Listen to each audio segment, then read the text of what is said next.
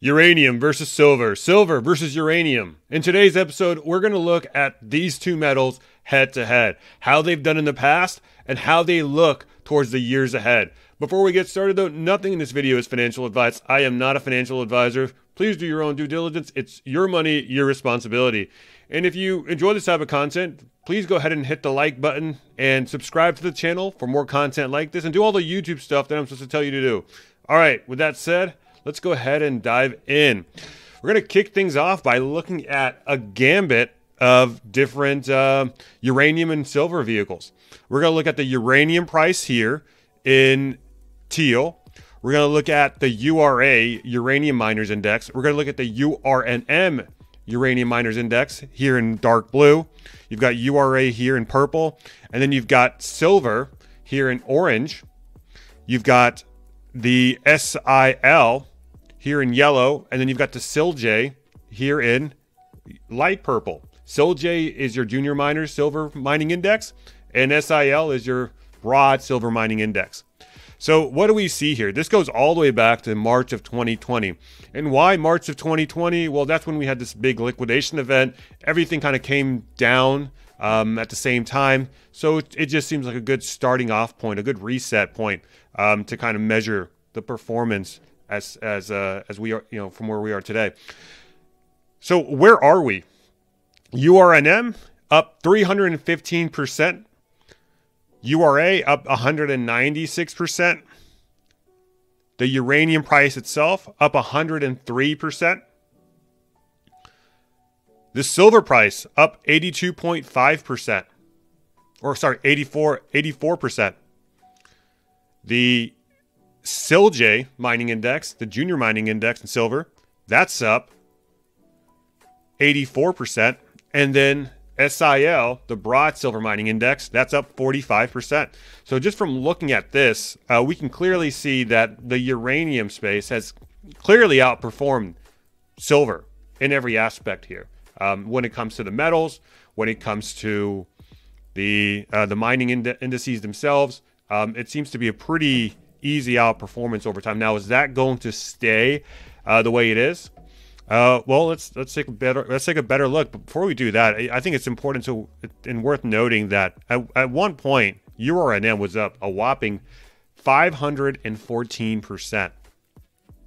Now we've come down quite a bit from that, about a 30 to 40% retrace drop down to where we are today.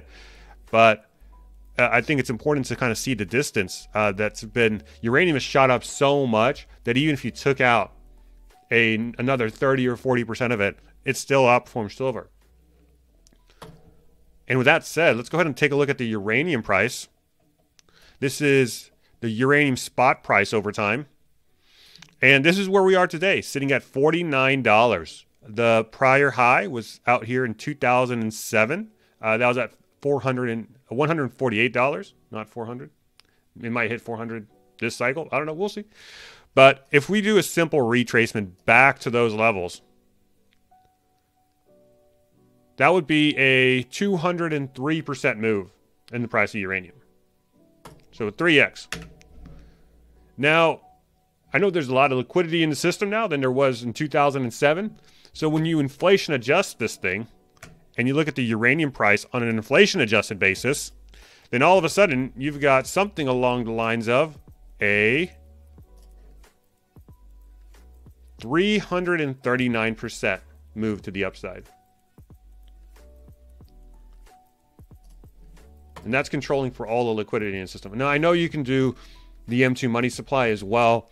The reason why I didn't do that was because M2 also includes bank reserves. And I know a lot of the money that was created in the last decade or so went into bank reserves and not into the real economy. And I also know that the CPI isn't the most, let's say, trustworthy indicator of consumer prices. We've talked about it before. There's all sorts of hedonic adjustments and substitutions that are made within the CPI. But nonetheless, you can kind of look at this as a conservative outlook for the uranium price. So as we mentioned before, compared to where we are today, to the inflation adjusted high of 2007, That is a 339% move. So we're about 50 bucks today. So that would take us to around a little over 200. I think like 230-ish, somewhere around there. On silver, we have a lot more data when it comes to silver. We actually have data that goes all the way back to the 1800s. We're not going to be looking at that though.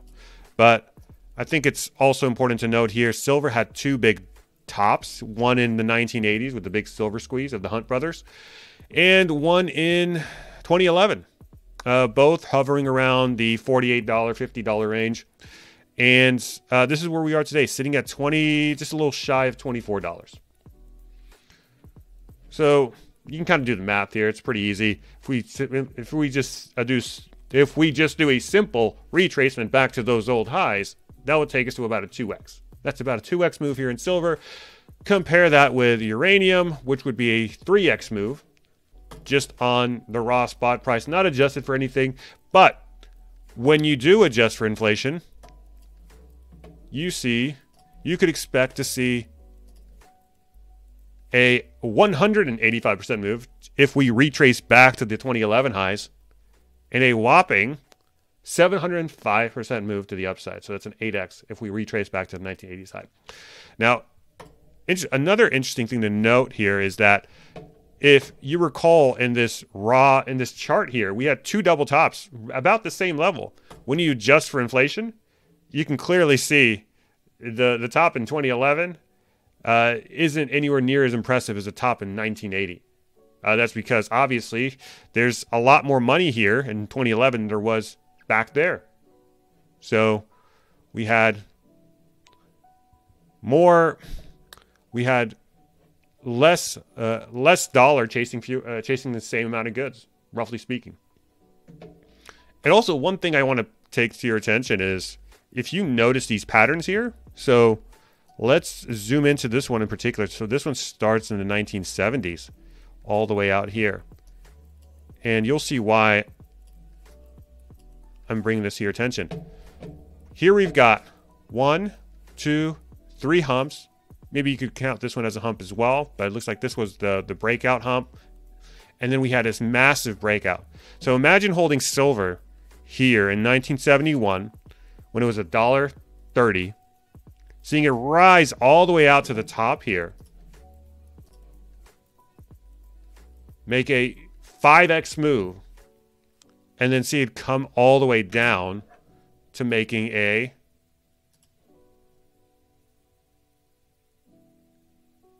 42% correction. Now, this pattern comes up again and again in technical analysis. And the reason why I brought it up is because if you look at the URA chart, the Uranium Mining Index chart, you'll see the same pattern. You've got the 3 humps here, and it looks like we may be breaking out of it. It's the same pattern. And look at what happened afterwards. Say you bought here at the breakout. Let's redo this. Let's say you bought here at the breakout. It's off the charts, guys. 927%. That's over a 10x move. That's an 11x move in the price of silver. From 1977 all the way out to 1980 at the top. So is the same thing going to happen with the uranium miners? We'll see, I guess. So, all right, let's get back into the swing of things here. So the uranium miners on a long-term basis, if we do a simple retracement back to those old highs in 2011. Now, mind you, there was no uranium ETF, uranium mining ETF, URA, back in 2008 to capture that explosive move there. But we did have another move up in 2011 up until the Fukushima incident. And if you take that into account, you would have to see a 543% move to the upside to retrace back to those levels. And so let me just show you how that looks in context. So this is essentially the area that URA kind of started off at. So at around $74, $72 uranium, about about a half off discount from its high in 2007. So even with that into account, that's a 500, just to retrace back to those 2011 highs. And those weren't even the highs of the last cycle. We would have to see a 543% move to the upside. And then if you look at this thing from a CPI adjusted basis, you get something along the lines of this.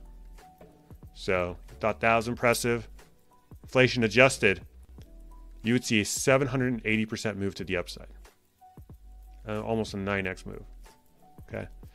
So on the silver side, on the SIL, Silver Mining Index, let's go ahead and look at this from a long-term view as well. This is in regards to 2011. This goes all the way back to 2011. This high, if we retrace back to this high, that's a 219% move. In the Uranium Mining Index, it's a 777% move. Well, this is inflation adjusted. Let's inflation adjust this as well. So if we do,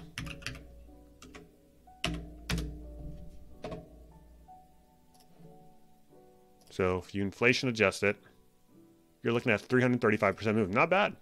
Not bad at all. And on the uranium side, it's 777%.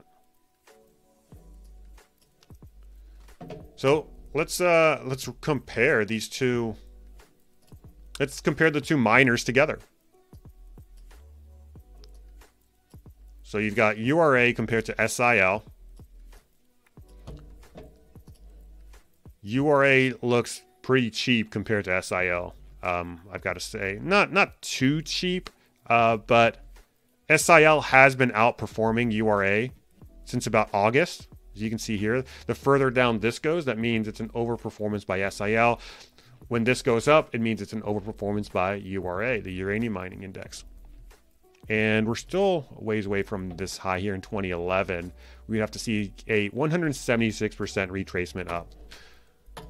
On the SILJ side, so if we compare URA with the junior miners, it's not as easy to tell. I'd say they're about fair value. They're about even here. SILJ has been outperforming for the better part of since August. So we could see a relief rally here in URA compared to SILJ. And then finally, let's also look at the metals themselves. So let's look at uranium compared to silver. And this is where we're at. Uranium is cheap compared to silver. The more this goes up, the more it means that uranium is outperforming silver.